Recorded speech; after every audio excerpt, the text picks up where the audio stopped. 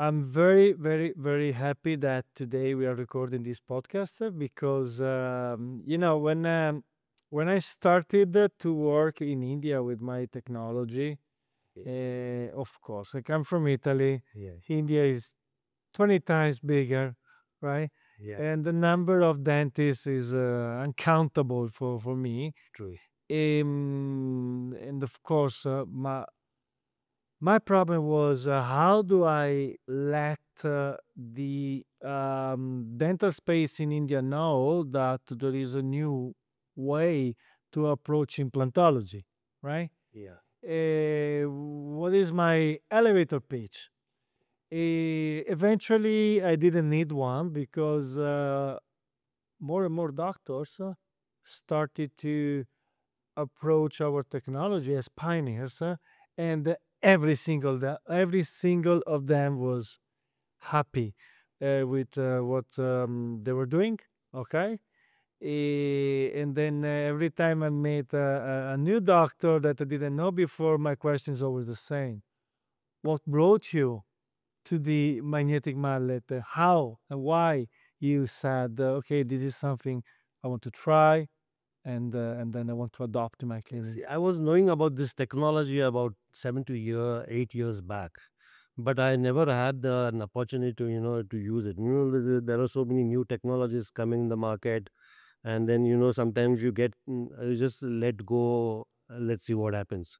But then Mr. Amit Dhawan, he came to my clinic, and then he explained me about the device. And the first thing I thought was, it would be a very good device to do an implant on my mother's case, Mhm. because I wanted a device where I don't want to put any kind of drill, Mm. because the available bone was very less. So 3 of bone. So what are the possibilities? I wanted something which if I even in an implantology, if you use a drill, you have a minimum drill of 2 I suppose. So it is going to, you put a drill and the bone is lost. Yeah, And that is where, I told him that let me do it on my mother's case. And I used it. that's a big responsibility. Yeah, That was a big responsibility. yeah, and you use the magnetic mallet, it will just spread the bone, without any heating of the bone. So I am sure about that there is not going to be any kind of bone loss later. So that is what, brought me to magnetic mallet. When uh, when was your wow moment? When you started to use the mallet? What what made you think? Okay, this is it. This is what I wanted because this is what I needed. The first case bought me, my mom's case, was the wow moment. I Okay. mean, imagine, with the very less bone, you just do the osteotomy, you place the implant, and you get good stability. That was the wow moment. And that is when I thought that this is a device which I have to have in my clinic.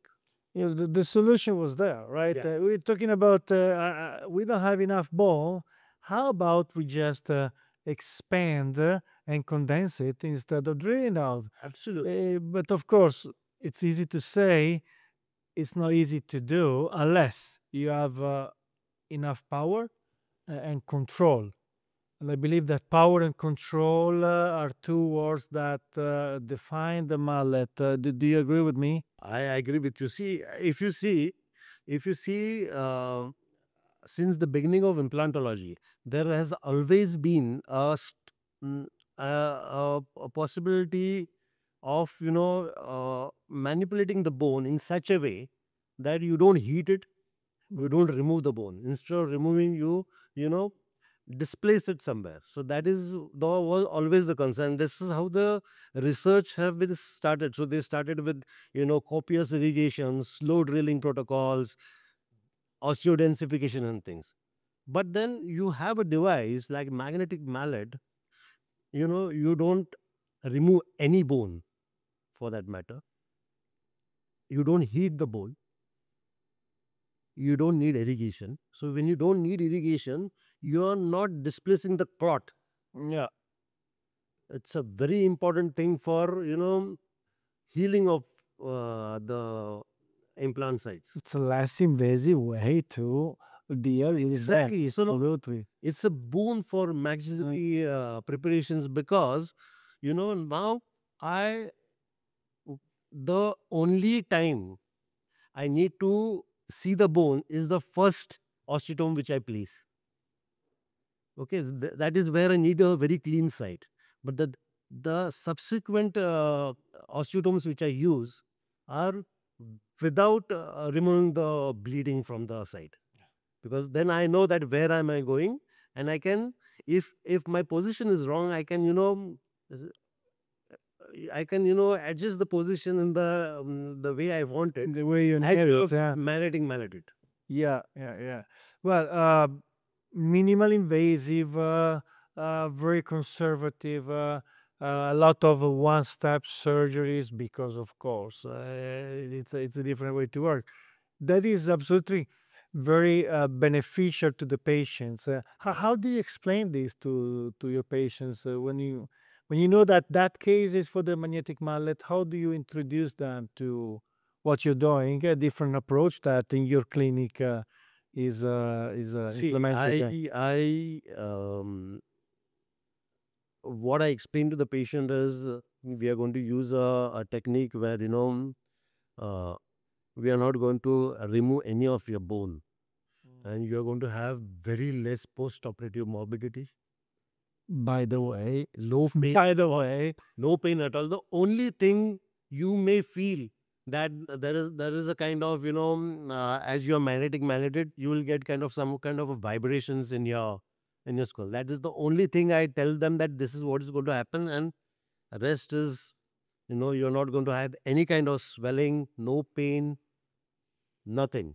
And because we are doing it less traumatically, I don't need to give a lot of medication as well. hmm So, it's now let's play a game. Let's assume I am a colleague of yours. Okay, I'm a doctor. I don't use the mallet. I've heard about that, and I have a lot of reservations, right? okay. And I'm just telling you the most common reservation I hear from doctors that have never used the mallet yet.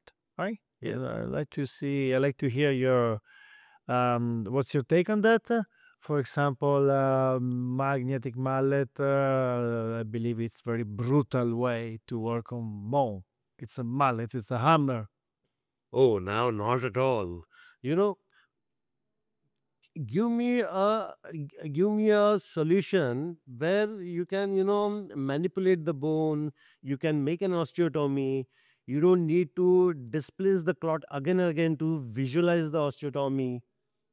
You do it non-traumatically. But There is no I piece of still think it's very brutal to the patients because you're hammering the patient. That's going to be very discomfortable for the patient.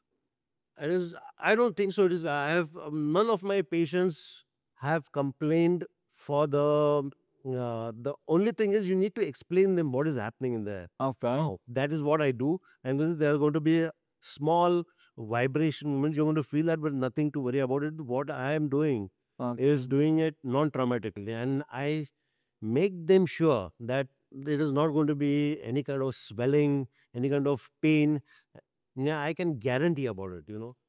Let Never me do that with any other procedure. let me make it more difficult for you. I'm very concerned about over condensing the bone, which means over compression when I place my implant. How do you deal with that? No, there is no absolutely means this is the magnetic mallet is nothing but a mechanized mallet. So it will expand the bone. It will not condense the bone. And That's the answer. I yeah. like it. Yeah, And because you know why? yeah, Because that's very common. Okay, I'm using an osteotome. I'm condensing. That might happen if you use if you're just using a reverse drilling. Okay, that is condensing. condensing. The magnetic mallet displaces the bone So, or expands it, so moves the bone from where it is to a different place, And as you do it, of course, there is also a little bit of condensing, but that depends on the what type of bone you're working. Yeah. If you're working a D4, you definitely want a condensing. But if you're using the magnetic mallet on a D3 or even D2, the expanding, displacing effect is much higher, And right? and And that's the magic on the what with we that do. expansion, you are sure that you are not heating the bone. By the way, wow, we're just While bypassing the heating thing. while any kind of reverse drilling, I'm not sure whether that irrigant is reaching at the heated. So you're not sure whether it gets heated or not. One thing. Second thing is, I have done osteodensifications also. What happens is you don't see any bleeding from the osteotoe. But when you do magnetic mallet, the bleeding is the same. So I'm sure, because bleeding is again very important factor in the healing of implants. Okay, now I have another reservation. I've been doing extraction for 30 years. My extraction are just fine. Why do I need this tool to make them better? Again, what magnetic mallet is going to do is it is going to expand the bone. So what is going to wherever you have to remove it, it'll just wedge in between the tooth. The tooth comes within seconds. Better than if I do that manually? Or manually will take time. You have to slowly go remove, go in between the bone. It takes time. Magnetic mallet is within seconds you remove a bone, the tooth. Yeah. And with that, when I do magnetic removal of extraction with magnetic mallet, I always use it interdentally. So there is no bone loss. The buccal plate remains intact, no bone loss, and the removal is very fast. I'm always amazed how the extractions, the first time users, okay, the moment makes an extraction, that is the moment where it's okay, I get it, right? Probably because it's just what you said. Yes, you can do extraction in different ways with a different level of experience. But when you do it with the magnetic mallet, it's like, okay, this is another world. Okay, I'm not going back to anything.